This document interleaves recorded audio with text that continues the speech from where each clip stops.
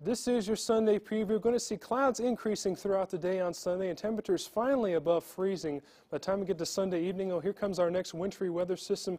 We're looking at a mixture of rain and snow. Notice that rain snow line sitting up here right around Fort Wayne. So our northern counties could see more snow compared to Fort Wayne and our southern counties. That's continuing throughout tomorrow night, heading into Monday morning as well. Could see some travel impacts during this time as well. So be sure to take it slow Sunday night and into Monday morning. So here's the snowfall forecast here. Notice this is the maximum amount of snow we could expect here.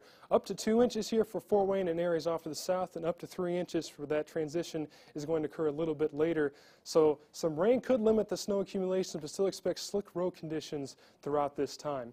In the exclusive 10-day forecast here, after unsettled weather here to start the week, we look to dry out by the time we get to Tuesday.